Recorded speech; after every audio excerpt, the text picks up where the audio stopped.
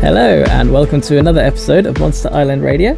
I'm Ben, and joining me today, of course, is Graham. Hi. Yeah. Hi, how you doing? Not bad. So, you've been looking forward to this one? In as much that the Millennium Era is coming to a close, yes I was, but I didn't really know what to expect, except that we were going to see a lot of stuff all at once. So, yeah. Okay, so yeah, today we're talking about Godzilla Final Wars. Yes. So, released in 2004, it was the final film for the Millennium Era, and also the last Godzilla Toho film until Shin Godzilla in 2016. Yeah, I'd been looking forward to this one for quite a while, actually, because I remember when we were at uni, I remember seeing parts of it. Oh, yeah? And I can't remember how or why, but I remember thinking it looked like so over the top, but I never actually got around to watching it until now. So, yeah, it was been a long build-up for this one. And did you watch the Western version or the Japanese version or both? I watched both. Oh, all right, okay. Yeah. I watched just the dubbed version, shall we say. Okay. I mean, well, kind of stepping on the rest of the podcast a little bit, but there really wasn't much difference, to be honest. So, okay. Yeah, you're not missing anything either way. Anyway, let's do a little wrap-up for those who haven't seen it since 2004. Okay, so it's difficult to condense this one. As a result of years of environmental disasters, the world sees the rise of giant monsters and superhuman mutants, the latter of which are recruited into the Earth Defense Force to battle the giant monsters. One of the mutants is Ozaki, and he's given the role of a bodyguard to biologist Otanashi from the UN, who is there to study the mummified remains of Gigan. It turns out the DNA of Gigan contains M-base, which is also found in mutants, effectively making them descendants, in a manner of speaking, to Gigan. Ooh. Oh, very interesting. The Shobijin twins then appear and tell of how Gigan appeared 12,000 years ago on Earth and was defeated by Mothra, and that a big battle was coming soon, and Ozaki will have to choose a side. Shortly thereafter, there is a massive outbreak of giant monsters attacking numerous locations across the globe. Shortly after, the EDF try and fend them off, but the monsters soon get abducted by a giant UFO belonging to the Zillion alien race, or Exilian. Zillion? I'm going to say Zillion. Who appeared on Earth to warn of a planet called Gorath and its imminent collision with Earth. Oh. A treaty is agreed upon by Earth and the Zillions to help stop the collision, but we discover that it was just subterfuge, as the Zillions had actually replaced the EDF members with duplicates. What? Their true plan was revealed by their leader X to enslave the humans and use them as a food source. The Zillions could control the mutants and monsters through the M-base in their DNA, and took control of a group of mutants and monsters and raise Gigan from his mummified state and attack the EDF. So the EDF team head to Antarctica to awaken frozen Godzilla to battle the monsters and the Zillions, as they know his DNA does not contain M-base and therefore he cannot be controlled. He beats the horde of giant monsters and destroys the recently summoned planet Gorath before it collides with Earth, but as a result ends up unleashing Monster X2. The two begin to fight at the same time as the EDF are fighting X aboard the mothership.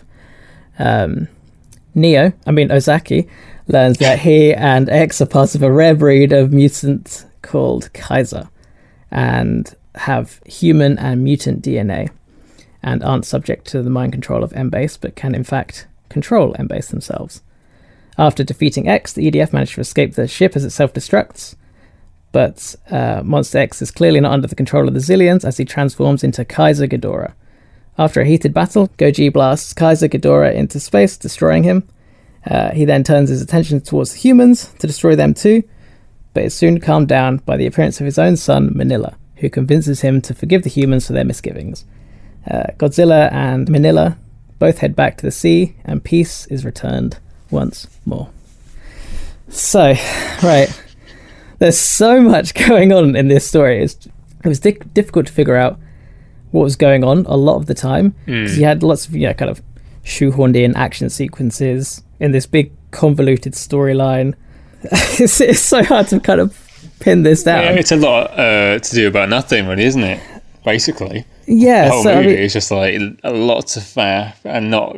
I mean, it's this thing that I think when a movie it has a bad story and then is poorly executed, it's like you feel like you've lost track of the plot sometimes. Yeah, because there were points when, I mean, for example, there's this threat of the planet Gorath colliding with Earth, and then it turns out, oh no, it's a hologram, it's fake. But then it turns out to be real anyway. And you feel like, what have I missed here? It's just the fact that so little is going on that you actually kind of lose track of it, because it's like it's making out like there's more to it than there really is. And so your brain is like kind of working harder than it needs to keep track of something which is actually quite simple, and the movie's distracting you from the simplicity with all this like flashy stuff. Yeah. And it's like, oh, what? I don't know what's going on. It's like, you do know what's going on. It's just that the movie is trying to distract you from the fact that the story is actually not very good. I guess so. Yeah. Just lots of things added in that I just felt complicated it. Absolutely. I mean, so you got these rare breeds of the mutants, which is what X and Ozaki were, right? Mm-hmm. And does that mean they're related to the Zillion alien race? Like, he's an alien, right, this guy? But didn't they, like, use, like... Didn't they make Gigan, right? The aliens did. Right. So there's, like, a connection there. So it's like they are kind of all one and the same. So they sort of are related in a very, very distant way, I think. Okay. And then you got that artifact from the Shobijin twins. The little dagger thing. Yeah, for some reason. Talisman. Did they use that? Yes. I can't remember. I don't blame you. There's plenty of things in your synopsis that I was like, oh yeah, because I forgot. But with the talisman, it looks like a dagger, and then it's revealed to be a dagger because when it needs to be, it sort of transforms a little bit, I think. And there's a scene where they're fighting on the alien ship at the end, and that scientist from the UN, the lady, she's like, I'm gonna help, so she like stabs a guy with it and helps out like in the fight. So that's when yes, yeah. Okay. But basically it's like that the whole way through, where you're like, there's this story going on, there's this mutant guy who's like really powerful, and then some aliens come and then they fight the aliens. And it's like, okay, what does that really have to do with Godzilla or any of the monsters in the story? And the answer is, it has nothing to do with that at all. It's like you watching a movie that's 90 minutes, and that's the alien stuff with the mutants. And then there's also like this half an hour Godzilla episode that's been split up into little pieces and sort of sprinkled throughout it. And it's like, you could totally remove all of the kaijus from this film, and it wouldn't change the story at all. Yeah, that's true, actually. That is very true. The aspects of the story that I actually liked were basically the parts that were just a vehicle for more monster action. Yeah, you know? The monster fights certainly have a certain style as well. Yeah, I mean, well, we'll get onto that in a minute. Yeah. But basically, it seemed like, we need a reason monsters are fighting. So let's have aliens take control of them, and then very simple bad guy plot. Yeah. But I didn't mind because I liked the fights anyway. So, but then conversely, I disliked it when it came to any of the human stuff, because the director, Ryuhei Kitamura, he clearly wanted to remake The Matrix inside a Godzilla film. The Matrix Reloaded specifically. Yes. So he contrived all these moments for humans to fight, and played heavily on all the Matrix style elements, like the heavy color grading, the bullet time 360 shots, and even the hero being awoken and being able to stop bullets. It's like it's the exact same shot from Reloaded. Just and there are times when I like homage to movies, and there are times when I don't. It's not homage, though, is it? When they're just copying it. Yeah, exactly. It came out a year later, and they just lifted it, basically. Yeah, and it just feels childish, like a kid going, look at me, I can do it too. It's just a bit kind of a kid at home with a camera. It's like trying to make the movie for himself. Yeah, and it was just a bit. I don't know, and I've never been a particular fan of The Matrix anyway. So all of that was kind of a snooze for me. Well, it's the superficial stuff that brings it down in The Matrix itself. It's like the first movie has quite a lot of meat to it. That's the really good one. And then Reloaded, if you're going to copy a Matrix movie, don't copy Reloaded, because it's so superficial, and it's just like stopping bullets and motorcycles. Yeah, and it's like there's nothing there, and they take... Well, I guess they kind of do take the best bits of Reloaded and shove them into this movie, but because you just recognise them as like, oh, that's the bullet shot where Neo stops the bullets, it's like, well, that's all you think about. It's not this, you don't think about the reasoning behind it all. Yeah, they just thought, oh, that's exactly what you're saying. Like, that's cool, we'll do that. Oh, motorcycle chase, that's cool, we'll do that. And it's like, that isn't the reason people liked The Matrix in the first place, and it shouldn't really be emulated just for no apparent reason anyway. It's just so weird. It's funny, it's kind of come full circle, because Matrix was inspired by things like, you know, Akira and Ghost in the Shell. And then it's going back to Japan and being copied. But arguably worse. Definitely worse.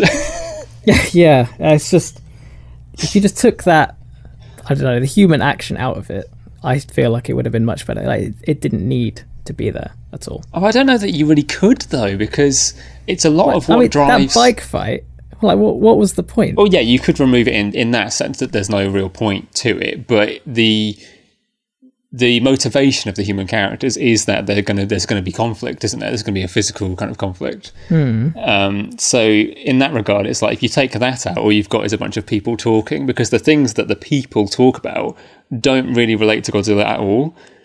So it's like, it's just such a mess that you've got two completely dissident things where you have like human action and monster action. It's just like, you don't need them together, like they don't go.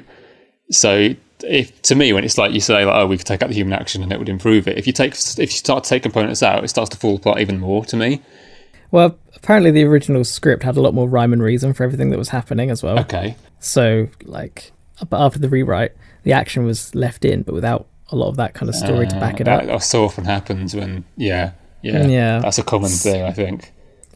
And, like, apparently Kitamura was saying that he didn't want to focus on the human characters because he got sick of watching a Godzilla film and being like, oh, why are we watching humans talking about how to stop Godzilla rather than, you know, actually stopping him? And it's like, well, you know, you put 20 extra minutes of human fighting and yammering, and like, you could have just taken it out, and I feel like it wouldn't have made any difference. Overall I agree. Yeah, you could have just, like, I would like to see, like, if we just skipped over that motorcycle chase.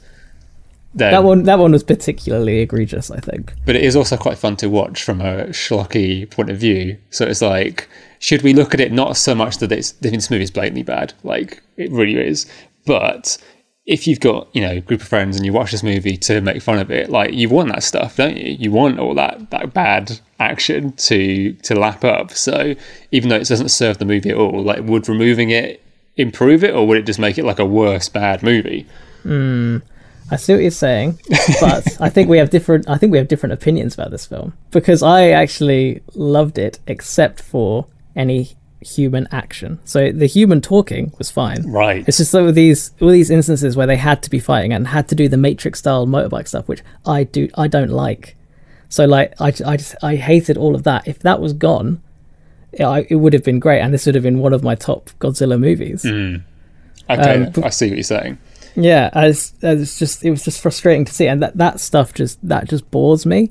That actually makes me bored. And it's like, I know it's, you know, people flying around on motorbikes, it should be exciting, but considering I know it's just ripping off the Matrix, I'm just like, why? This does not have to be here. I'm really kind of hinging a lot on that, because even though I'm complaining a lot about it, it's a small bugbear considering how much I actually really loved the rest of it. All right, fair enough then. Yeah. Even though there was, like, it was mostly incoherent and there were about 1 million different threads to follow. I was constantly being entertained from start to finish, excluding those moments I just talked about.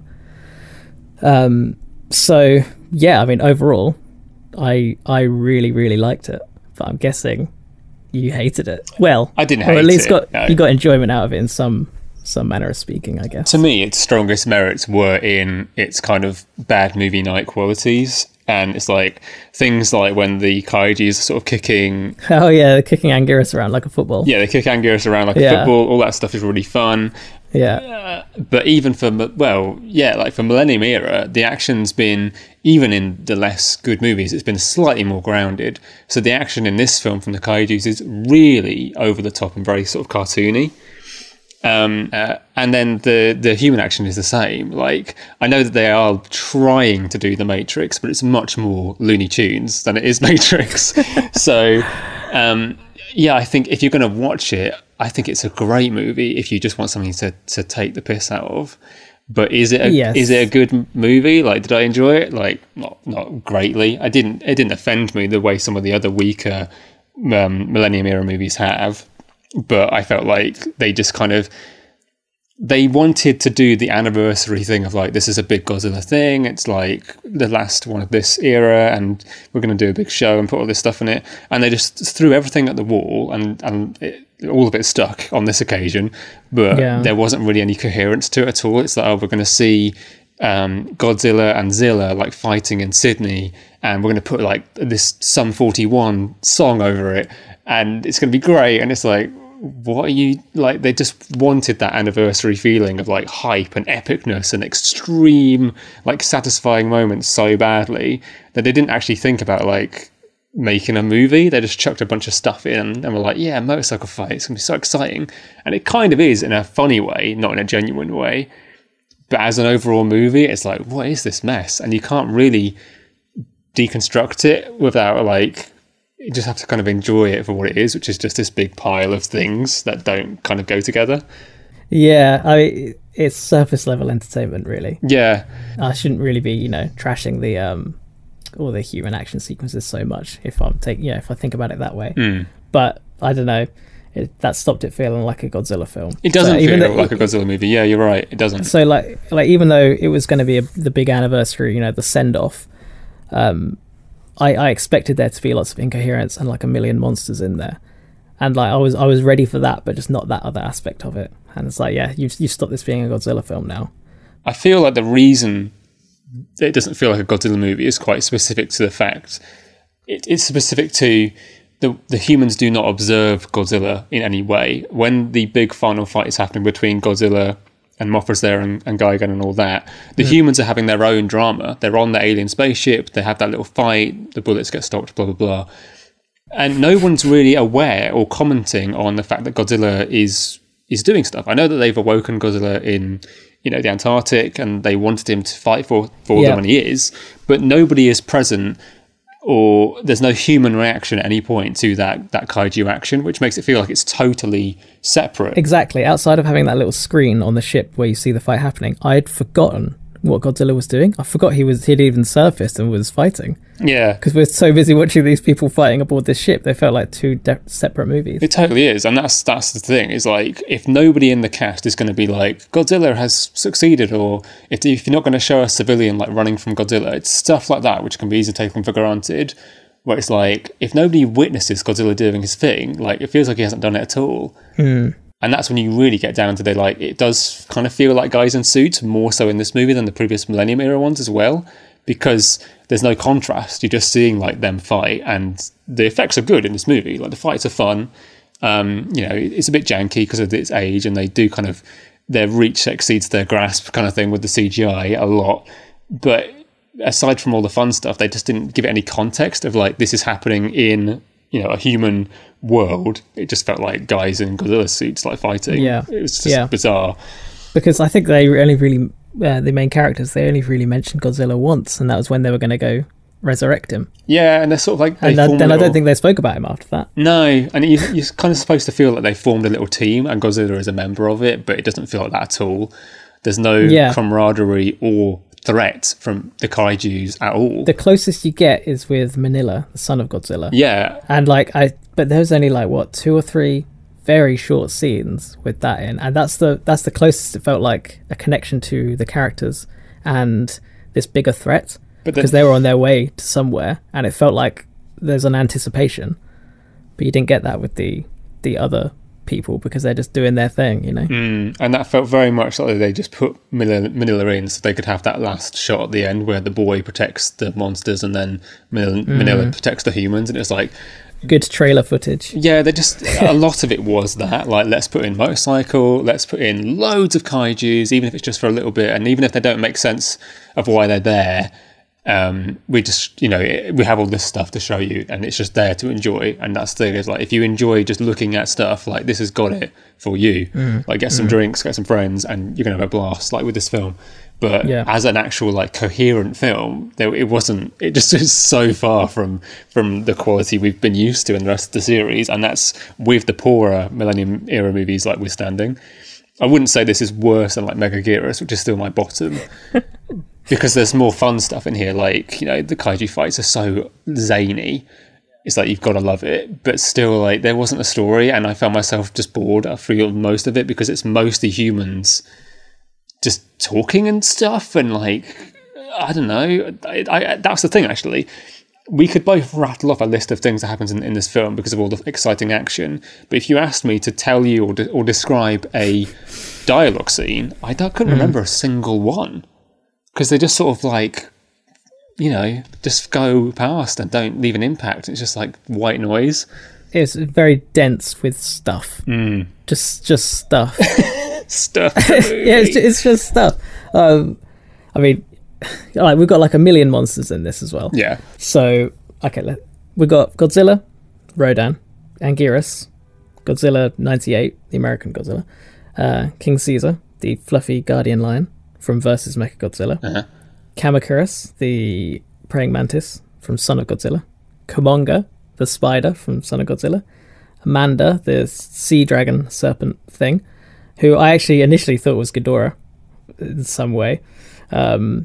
You got Ebera, the lobster thing from Horror of the Deep, Gigan, Mothra, Manila, the son of Godzilla, Hedorah, the smog monster, and then Kaiser Ghidorah.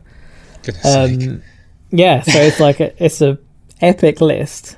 It was a lot to focus on, but I think it was, when it comes to the monsters, I think it was done well, because I understand that they wanted to have a big back catalogue of monsters that hadn't been used for years, and like this is the time to do it, and I think it was done well, because even though he can't, like, Godzilla could pretty much just wipe them out in about 5 seconds, I didn't really care. You know, it made him look strong. That was the whole idea, to kind of big up Godzilla. Yes, it's just the greatest hits, basically, isn't it? I mean, yes, exactly. They've kind of just made it a big Godzilla party because it was the 50th anniversary of the series. So in Final Wars, they've got like all your favourites back, and they just went really hard on like shoving everything into this movie.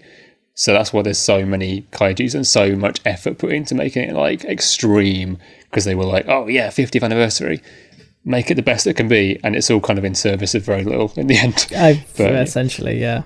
So I mean, Godzilla in this film, because we kind of talk about the character of Godzilla in each movie if we can, and I feel like this one actually probably had the best explanation for the angry Godzilla, because he was not really allied with humans. He wasn't allied with them and not against them either. Yeah, the neutral stance. Yes, which I actually really liked, because he was angry at mankind for all the catastrophes they've caused. So that's why he's trampling the city, but also still fighting off the monsters. So it's like, it was simple, it's logical, and still sympathetic, in my opinion. It's like he's protecting the Earth. He's not protecting the humans. He's protecting the planet. And it's like the humans have been bad to the planets, so they're an enemy of Godzilla. Yeah, exactly. So, and I feel like that was the best explanation, and that was coming from that the guy that was with Manila, the sniper in the woods who takes I assume his grandson around the woods. I don't know. God, I don't know what that was about. Was he hunting? Well, this is why I asked you if you watched the Japanese version, because I was sure something was cut out of the dubbed version, because it just like snaps to them like almost mid-conversation, where the son's like, don't shoot at that, and it's Manila, and the old man's like, oh, okay, I guess I won't shoot at that thing, because that seems to be how most of the characters speak for the entire movie. And yeah, that's how they're introduced. So I guess they were sort of out hunting, or maybe the grandson was visiting the grandpa and he was like just protecting the house at that moment with his gun because he thought something was coming. It's unclear. It would have been nice to have a little bit more on that. I wish they had focused more on those, because I thought that was really good. Yeah, that little arc was really nice, and I felt like we were missing something there. And we've got the bad CGI 98 Godzilla, and I was like, they've purposely made this bad, surely. And then I looked it up, and apparently they scanned a 3D toy. They did a 3D scan of a toy that was released in 1998, and they basically just slapped that in, and like, that would do. Fair enough. Yeah, I mean, it's fine. I thought it was quite funny. Maybe you didn't like that at all. No, I mean, I maybe like, because I mean, the song that they used, that Sum 41 song, like, we're all to blame. So it's kind of like they're also accepting the blame as the world kind of laments its existence. When I saw Sum 41 were in the opening credits, I haven't thought about Sum 41 over a decade. It was just like, oh my god, here we go. Like, this movie is going to be a certain kind of movie. But I think, I mean, obviously they wanted to vindicate Godzilla fans globally by showing Godzilla kill the American Godzilla, which I think canonically is called Zilla. So fair enough, it was just a laugh, wasn't it? I didn't think it looked especially bad, but it seemed like this movie. I mean, I say it didn't look that bad in the context of the overall film, because the CGI on the whole is not great. I mean, there's a shot where Rodan is just flying around and he just hasn't got any like motion to his wings or limbs. He's just like completely static, and he just like zips about, and it's like, okay, you could have animated it, but fine. So yeah, I wasn't surprised they scanned the toy.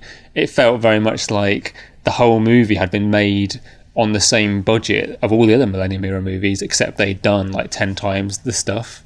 And it feels like it's actually the sets that suffer the most, rather than the special effects of the kaijus. That's kind of where the money is, even though it doesn't look great. The previous two films had tanked. I didn't know that. Yeah, they probably weren't feeling too brave with this one. So yeah, it's quite a different one. I mean, because like having Zilla in there for a start, like it was really, I think, taking into account a lot of the West as well with this film, and like you had the Sum 41 song as well, but also the music was almost entirely composed by this British prog rock band called Emerson, Lake and Palmer. Never heard of them. I hadn't heard of them before either. Palmer was apparently drummer for Crazy World of Arthur Brown and Asia, who I know of. Lake was part of King Crimson, and Emerson was part of The Nice, who I've never heard of. No. Like, not my kind of music, but like it fit the mood of the film very well, I thought. Like, you have that first scene with the electronic, dramatic, operatic score. You kind of set the mood for the rest of it. And I thought it was quite brave of them to do that, because for the final movie, I didn't think they would farm off the soundtrack to Western composers. It's really strange. Well, I think it's deliberately done that way because they wanted to have a global feel. Like at the beginning, they make out like, you know, the human race has been fighting kaijus for like 100 years and all that stuff is established, and they bring in, you know, the white guy with the mustache who's like, I'm the one who defeated Godzilla with my bazooka and all that stuff. Is like they want to bring in a lot of global characters from different places, so it feels like, oh, when you watch this, it's not just a Japanese thing, it's like everybody's in it together. And the Sum 41 and the westernized soundtrack and the white characters is probably all in service of them trying to market it abroad. Yeah, so, I mean, a lot of it took place in Australia as well. Yeah. I suppose that's nearby. So I think that was just their attempt to be like, look, we've done like Matrixy stuff, and there's like non-Japanese actors in this film, and please watch Godzilla, and please like don't let it die. Maybe. Yeah. So, but it just was like, it's all lip service ultimately. Like, there's no real substance to that. Well, the white guy, the main guy, Captain Douglas Gordon. So he was played by Don Frye, who was famous briefly in Japan as a mixed martial artist. Oh, so like he was known there. Makes sense. I would have assumed so. Yeah. I thought maybe it's just because he looked like Haga from Final Fight, and they're like, yeah, you'll do.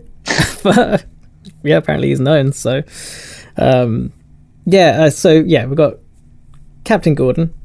You got Ozaki / Neo. Even looks like Keanu Reeves. I know, right? I thought that as well. Very deliberate casting. There. Very funny. Not as good an actor as Keanu Reeves, and that may be saying something. I think about the same, right? In the right role, Keanu Reeves is great, but he's often miscast, I think, is the problem. Okay, so there could be true for this guy. Yeah, absolutely. We can only judge them on what we've seen. It's true. And you got Miyuki Otonashi, the biologist. Anna Otonashi, who's that news journalist, who is the sister of Miyuki and is going out with Captain Gordon.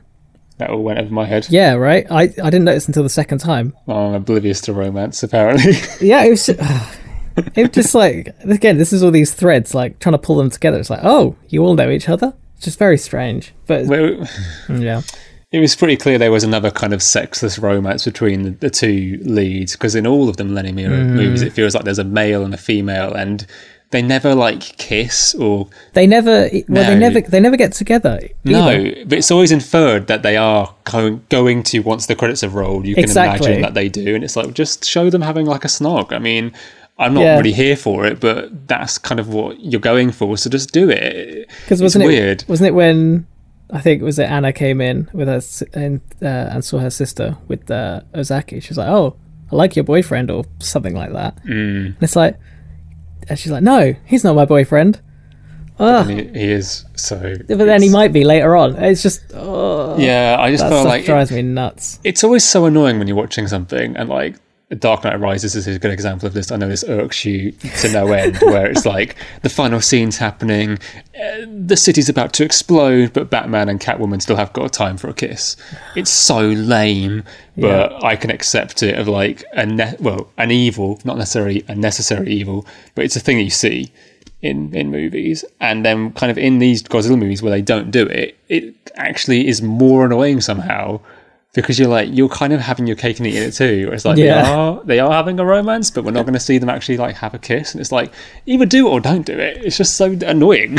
Maybe it's a cultural thing. I think it is. I think it's all about public display of affection and all of that stuff. Yeah. I was going to say, we should talk a bit more about the characters, but there were so many. And not a lot of them had a lot of impact. And there was like a million cameos. Actually, there was one interesting cameo. Go on. You remember that kind of like little news show where they're debating stuff on TV?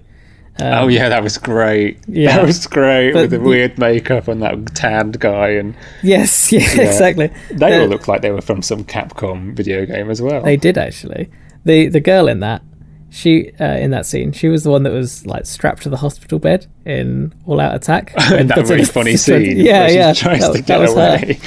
So that was probably my favourite cameo of the bunch. Is it a cameo or is that just them reusing an actor? They do it all the time. Like each time we've done one of these, I've had a look at the kind of the cast list and the cameos. There's always absolutely tons. Yeah. And I never want to mention them because it's only so interesting, really, isn't it? So, but yeah, they do it a lot. Much like homage and copying, or ripping off rather. I think it's where, is it a cameo or is it just that they have the same actor? There's like a difference to me. That was a really good scene, the newsroom scene where the guy was like, I don't believe in aliens, and then the other guy was like, there's blatantly aliens here, and he was like, I don't think so. It's really spoke. It kind of was maybe more topical to today's media than it was back in 2004. Yeah, I think you're right. Who knew?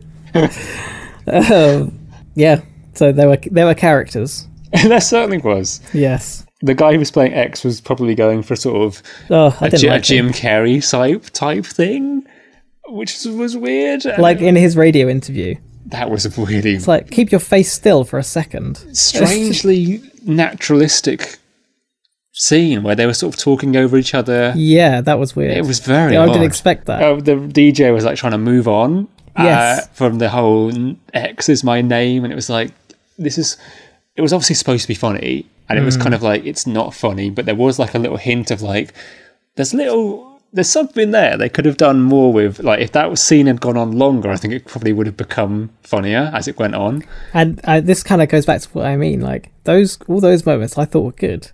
And get rid of the motorbike scene. Have a 10-minute radio interview scene. Not 10 minutes, but you know what I mean. Just like building a little more on these smaller segments. But you basically, you got 30 seconds of... It's like a giant 2-hour clip show. Yes. It's a lot. It's a lot to take in. What did you think of the monster fights then? This is the thing, is that I think I would have loved them a lot more if they'd been in a movie where it felt like they had impact. As isolated scenes, they had like really fun ideas and like comical like action, and that was good. But I'm not the kind of guy who just goes on YouTube and watches kaiju fights out of context or anything like that. I want there to be some, weight to what's happening. And I know they tried to establish like all monsters are being controlled by the aliens and they're going to destroy Earth. And that was laid out at the beginning. But nobody in the film seemed to be affected or really care that those kaiju fights were happening.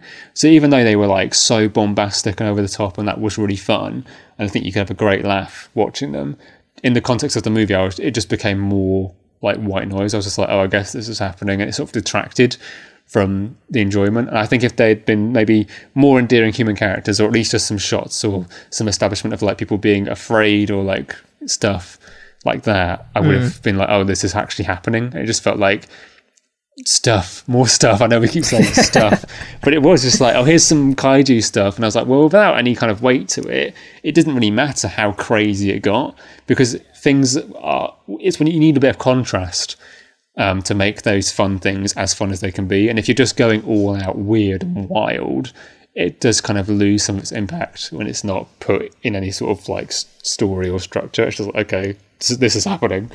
Yeah, no, you're absolutely right. I think when I was watching it the first time over, because I was expecting that, like I say, for there to be more impact, I was expecting it to have an impact. So when I was watching them, I was like, oh, this is great, this is crazy. I suppose because I was of the mindset that it was all gonna kind of come together, it felt quite exciting. But then, yeah, on reflection and seeing it the second time, they were just like separate sequences completely. It's just, oh, here's some crazy fights. Back to Ozaki on a motorbike. I got that feeling quite early on, to be honest, because that first shot of Anguirus, and then again when you see Anguirus being used as a football later in the movie, it's all kind of done in a very isolated way. And it's just like, you have the human drama, we're going to cut to some kaijus, and we're going to cut back to the humans. And the humans, again, they just don't even mention it or really react to it. It's just like, that happened.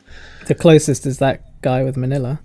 Yeah, which is, again, like it's just a separate episode within this movie that could be extracted, and neither the film or the Manila plotline would suffer from being separated entirely, like because they just don't coalesce at all.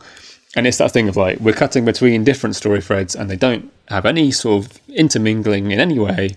And it's just like, okay, so you just didn't care about what was going on. No, it's true.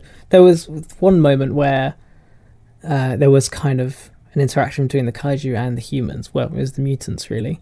Where that petrochemical plant, where there were cars flying around and exploding for some reason. I watched it twice and I couldn't figure out why they were flying around, but they were. Pass me by. Yeah, well, yeah. That's where they like composited the humans into the scene, and they ended up looking like borrowers rather than the monsters looking like huge. But that was the closest we had to, kind of any threat to humans, and they weren't even human anyway. So I think, like you said, the director was very concerned with there being too much boring human stuff and not enough kaiju action. So it feels like there's actually been a concerted effort to construct very extreme kaiju scenes and just have them happen in the movie and be like, these are just there and the humans don't matter and we're not going to get preoccupied with human drama.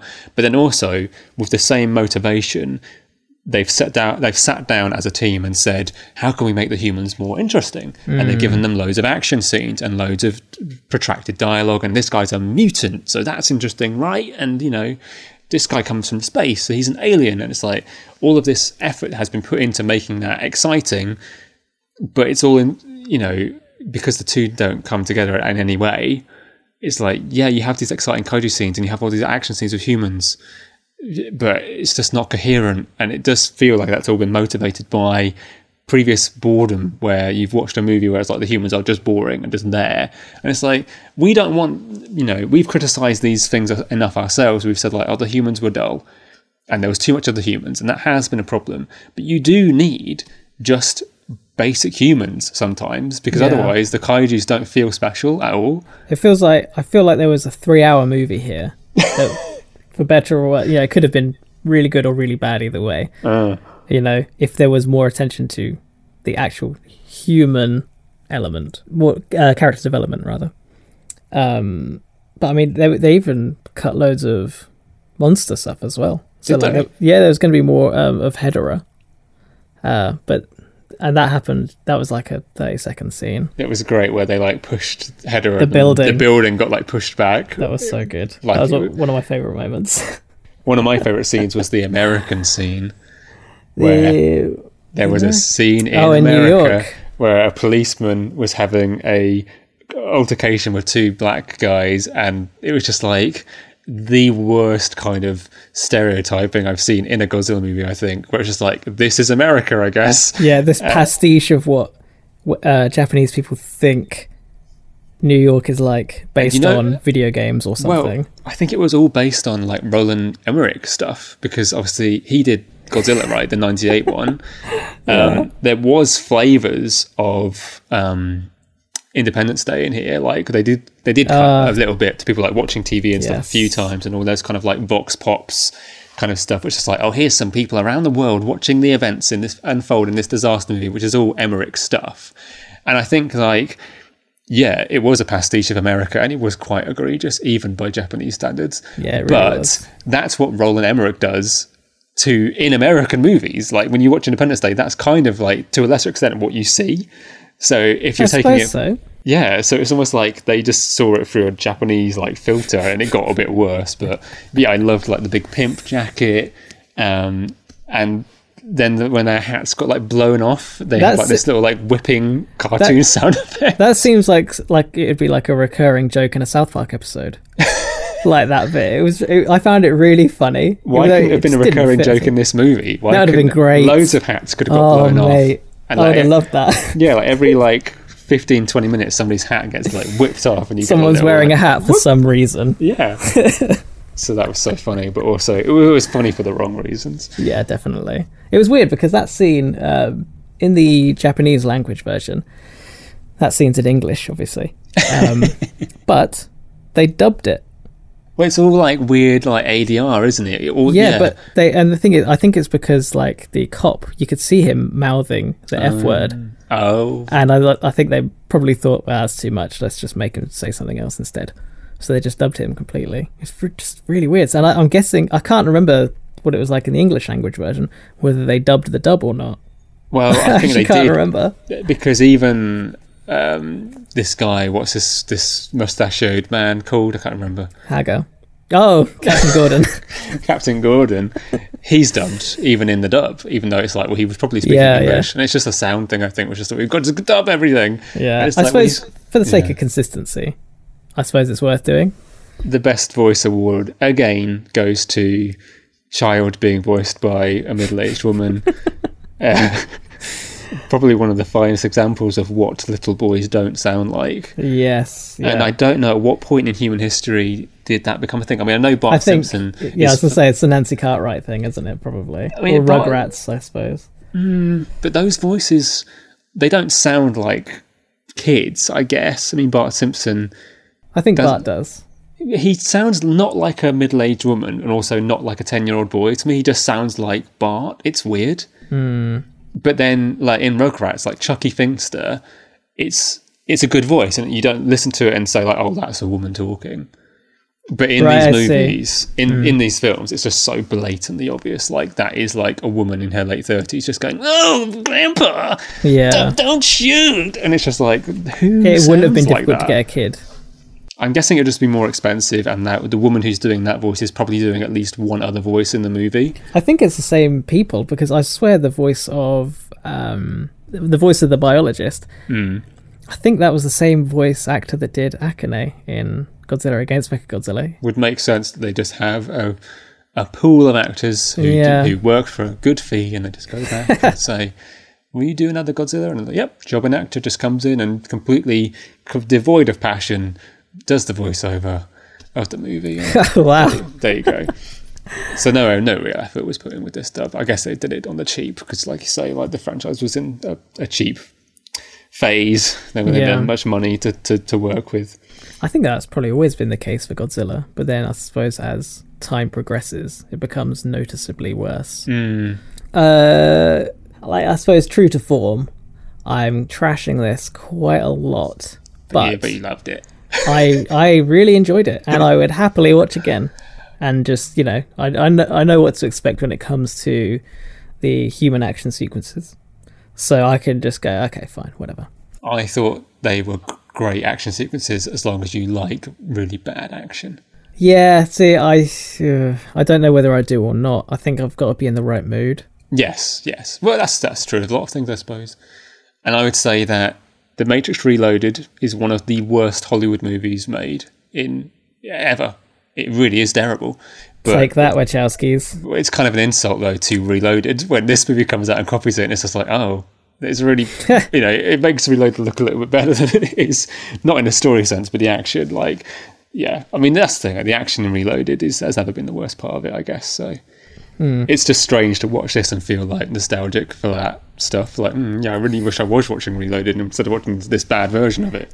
Yeah, that's right actually. Yeah. And like with the mutants, it felt like it just reminded me of like, the Mutant Academy in X-Men. Yes. Independence Day. It reminded me of that as well. Like you got the big scary UFO hanging over the city, and then you got the trench run from Star Wars, and it's just he didn't have to do that. He didn't have to do any of that, and it would have been far better rather than being nostalgic for better films.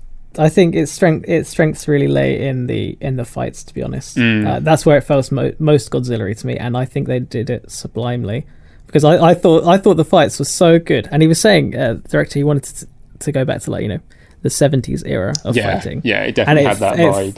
It felt like that, but like really fast. And like like these crazy moments, like with Gigan with his chainsaw hands, and like he pulls himself along the floor and stuff like that. It was really exciting. It made me wish I was watching those 70s era though.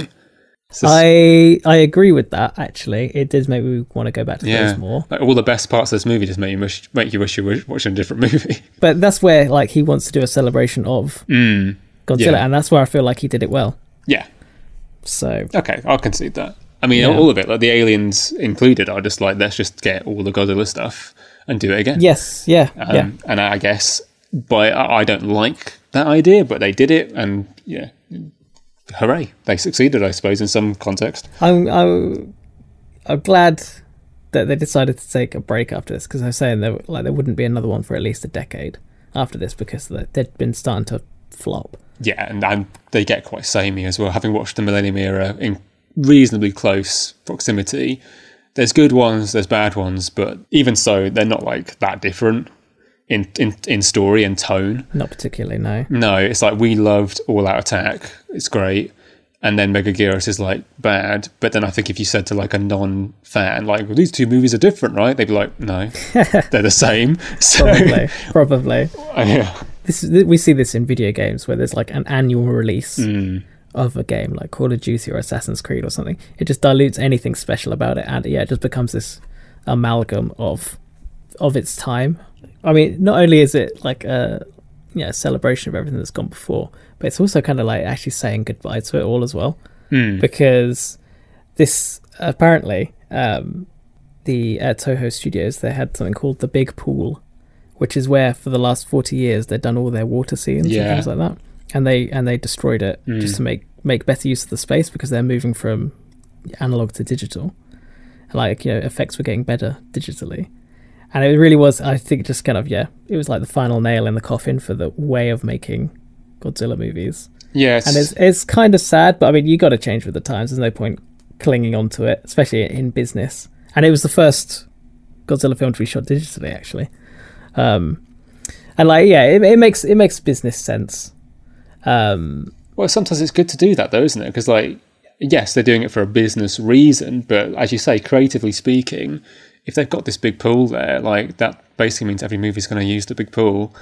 Every movie's going to look the same. Yeah, you just start seeing the same things. And it's like, maybe just shake it up a bit and don't become so formulaic. And if that means filling in the big pool, then yeah. Yeah.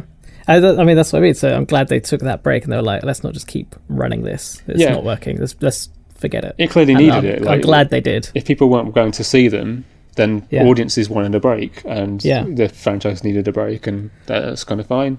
And then they come back with Shin Godzilla, which won an award. Arguably one of the best ones. Yeah, easily. So, it was absolutely the best decision. So, but, I mean, I still like the movie, so I thought it was a good send-off.